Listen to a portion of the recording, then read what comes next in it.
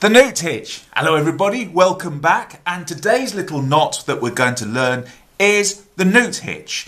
And basically, one thing to mention about the Knute Hitch is don't confuse this with the Knute friction hitch, because that is a different knot that arborists use. So anyway, this is the Knute Hitch, and my understanding is, and once again, if I find out any more information about this after I've made this video, check out the description down below and I'll put more information about the Knute Hitch there. Anyway, from my understanding is that this is a semi-permanent way of attaching a tool to a lanyard so you can lower it whatever you want.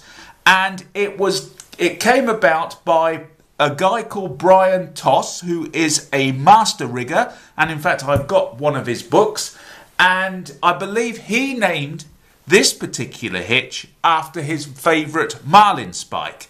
Whether or not he lost his Marlin Spike and then decided to tie a hitch round the next one, I don't know, but maybe he'll tell me the story because I think we're friends on Facebook.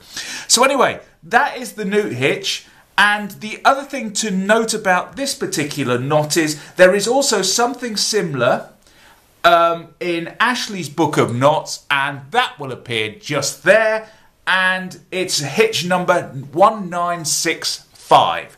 So anyway, without further ado, let's get on and let's get knotting. Right, so here's my dilemma. I have a tool, I don't want to lose it over the side or anywhere else or drop it on someone, which is even more important.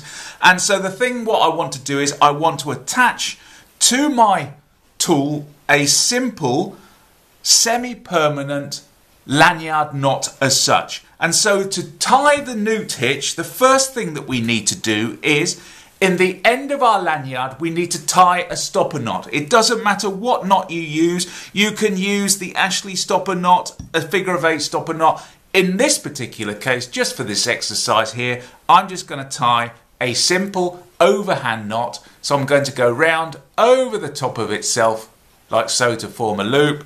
Bring it round underneath, and there we go. We've now tied a simple stopper knot in the end of our lanyard. That's the easy bit. Next bit's even easier. And so now that we've got our stopper knot tied in there, the next thing we want to do is pass our cordage through the hole of our tool as such. So the first thing that I do is I get hold of my lanyard and I form a bite in the lanyard. Now the thing to remember as well with this is your lanyard has to be thin enough to pass through the end of the eye of your tool there. So I've now put a bite in my lanyard, and the next thing I do is I just basically pass that bite, a little bit tight, there you go, passed it through the lanyard, and now it's coming out and we have a loop protruding there at the top. Now that I have passed that loop through, I then get my working end, which has got the stopper knot attached to it there, and I just pass it through that loop at the top there that we've created.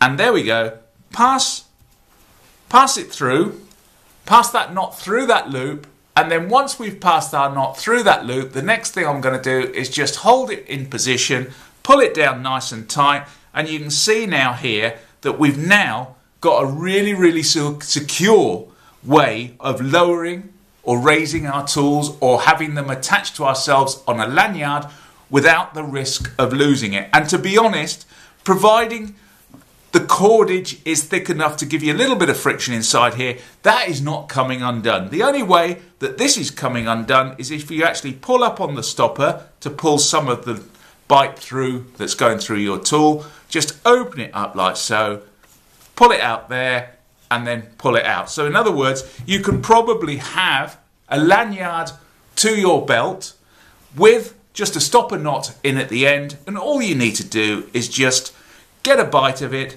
feed that bite through the eye of your tool like so. Then once you've done that, open up the bite a bit at that end there, get hold of the stopper knot, and then just pass it through that bite.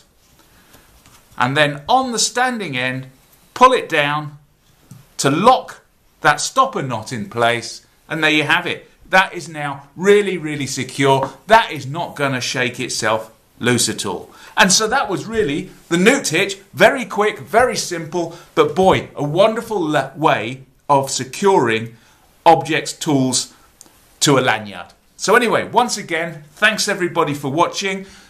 Always ask you, please do share these videos because it helps out the channel, and I'll see you all again next time. Take care then. Bye-bye.